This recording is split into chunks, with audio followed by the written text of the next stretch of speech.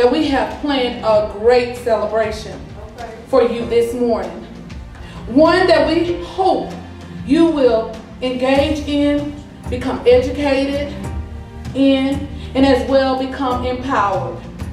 We also want to acknowledge any men and women who are here today who have served in any of our armed forces.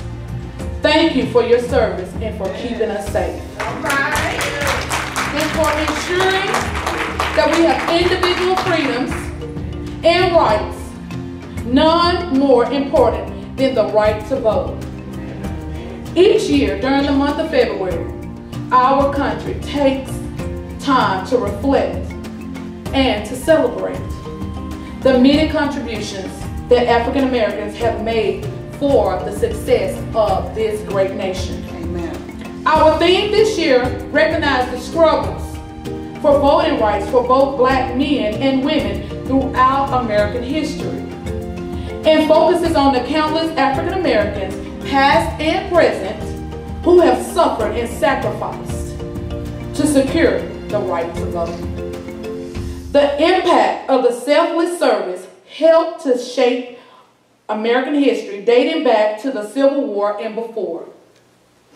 In 1870, the 15th Amendment provided that the right to vote should not be denied or abridged on the basis of color, race, or previous condition of service. When we think of African American voting rights, one word should come to mind: remembrance.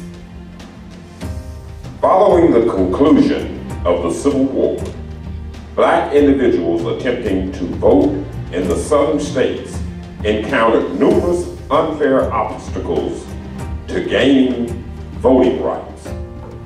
One of the barriers was the literacy test. The purpose of the literacy test was to exclude persons with basic literacy. In particular, poor African Americans in the South from voting. We'd like to introduce you to some African Americans who face challenges post-Reconstruction as they try to vote or help others vote. Listen to their accounts of the obstacles they encountered as southern states enacted laws to limit the voting rights of African Americans. Meet Hollis James. Hollis could not read or write. He was told that he had to pass a literacy test in order to vote. Hello. Hello. My name is Hollis James. All right. I'm just a poor old farmer. I can't read nor write. I sure want to vote. Voting is my right. That's right. That's right. But they tell me they got a test, a pretty hard old test Yes. for black folk and white folk. All right. They call it literacy. Literacy test. Yes. Yes. Yeah. They dealing with a whole lot of paperwork. Yeah. Oh, Hollis can't do that test. Yes.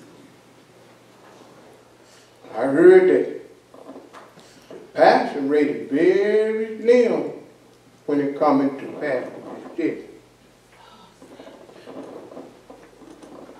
But black people sure had it hard. I ain't never gonna forget. Never forget the price that your ancestors have paid. Amen. Amen. Amen.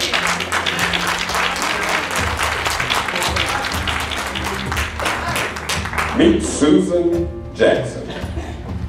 Susan was a member of the NAACP, the National Association for the Advancement of Colored People.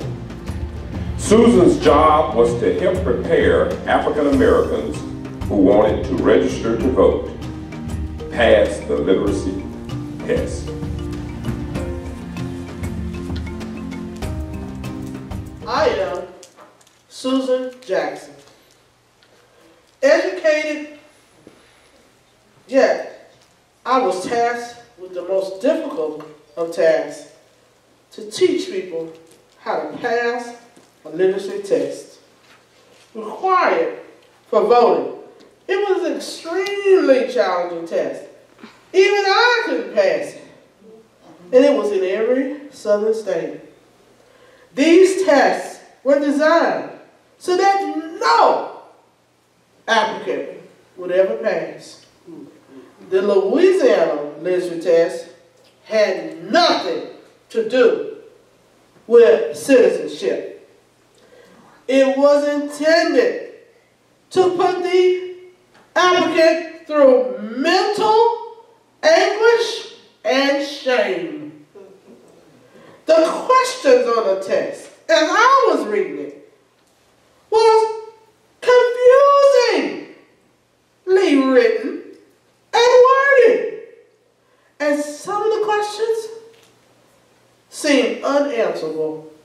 They were that way intentionally. All right.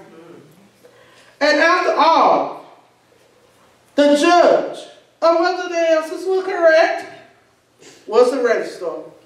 And in all cases, the registrar was right. One of the items I had tried to tutor some potential voters read like this. Write every other word in this first line and print the third word in the same line, but capitalize the fifth word that you wrote. I just can't see how I could get anybody who wanted to vote to pass this test. Never forget the price our ancestors paid.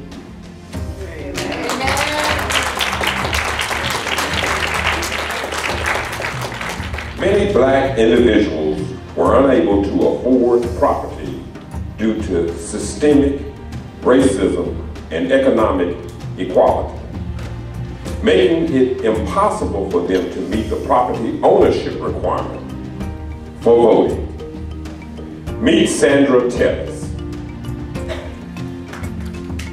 Hello, I'm Sandra Tevez. I was told that I had to own property before I could vote. It didn't matter if I was a citizen of this country or I lived in the state. I had a job working in the factory, and my husband worked in the same factory too. But every time we would apply for a loan for a home, we were always turned down. Paid our bills on time, and that didn't matter. But they said we didn't make enough money to have a loan for a home. But guess what? All the black people that we knew, they didn't own property either, and they couldn't vote. Never forget the price our ancestors paid. Amen. Voting was a lifelong dream for many older African Americans in the South. Robert Jones worked on a voter registration project in Baton Rouge in 1962. He remembers an elderly lady by the name of Mrs. Williams, whom he took to register to vote. It was her third attempt to register.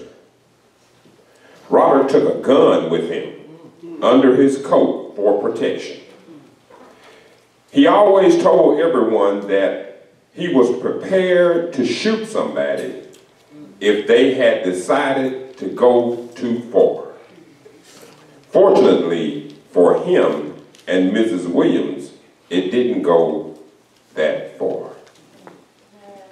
My name is Amanda Williams. I am 84 years old. I thought that I would never see the day that I would vote. I did it, y'all. I did it. My parents were slaves. They went through a lot so that I could be free. And I did something that they never got the chance to do. I voted. Never forget the price our ancestors paid. Never forget it. Many African Americans who attempted to vote were also threatened physically or feared losing their jobs. One of the major goals of the civil rights movement was to register voters across the South. In order for African Americans to gain political power, most of the applicants in the Civil Rights History Project were involved in voter registration drives, driving voters to the polls, teaching literacy classes for the purposes of voter registration, or encouraging local African Americans to run as candidates. Meet Jimmy Smith. My name is Jimmy Smith. As an African American, I became a voting activist so that African Americans could obtain political power in our democracy. I promoted voting rights. I organized voting registration drives. I was involved in voter education. Every bit of my time after work was spent to help protect and expand the access to the voting process. Well, wouldn't you know, I encountered a multitude of retaliatory actions.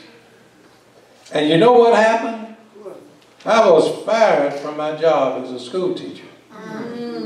A local minister in my hometown had been shot and killed for registering voters. My father was a day laborer, but he was also actively involved in registering African Americans to vote. Teaching voter registration classes, all of this before I got involved. He got fired from his job after being there over 20 years. They made it so hard for him, he was never able to get another job in the state where we live. Every activist in our state was being investigated. There was always a network of informants telling political powers what we were doing as activists. We always faced economic consequences, and intimidation tactics were consistent, present. Never forget the price our ancestors paid. Amen. Intimidation was used through various means to deter African Americans from registering to vote. There were threats of violence, harassment, economic reprisals, such as job loss or eviction, physical violence, and social ostracism. Groups like the Ku Klux Klan instilled fear through acts of terrorism, creating a hostile environment that discouraged African Americans from exercising their right to vote. Meet Annie Jones. My name is Annie Jones. I remember when I tried to vote in Mississippi in 1964. The local clerk tried to intimidate me by using police dogs. And then he said, "What are you doing? Why are you here, Annie?" Then he tells me, "I knew your grandparents, and I've known every person in your family. What are you doing here, Annie? What are you doing here anyway?" And so I told him I wanted to vote. Then he said to me, "You go home. You do just like your mama and your grandmama did. Go home. Voting ain't for black folks." That's what he said. The clerk wouldn't even approve my test. I had to wait till the Voting Rights Act was passed the next year. That's just plain ridiculous. Just ridiculous.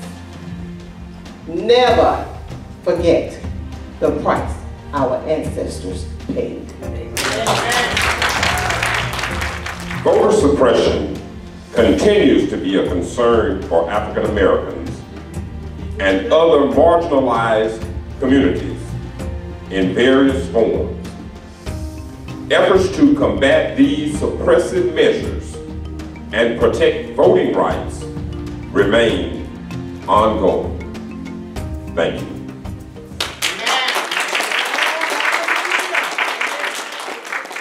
This concludes our Black History Celebration.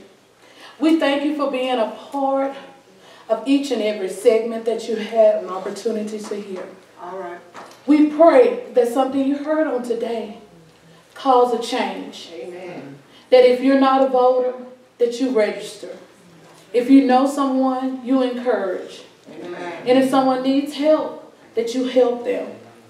Poll taxes, literacy tests, fraud, and intimidation limited the right to vote for African Americans in this country.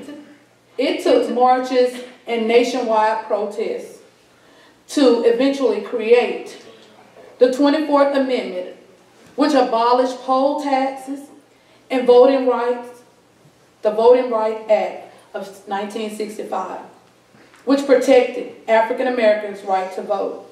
You know, there were many times that people prayed. That's right. All the sit-ins were peaceable. There was no fighting. There was silence. And people were always in the background praying.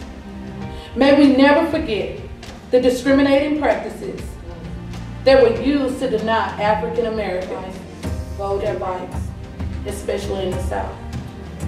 May we never forget the price our ancestors paid so that we could vote. It's your vote. It's your voice. It's your responsibility. Amen.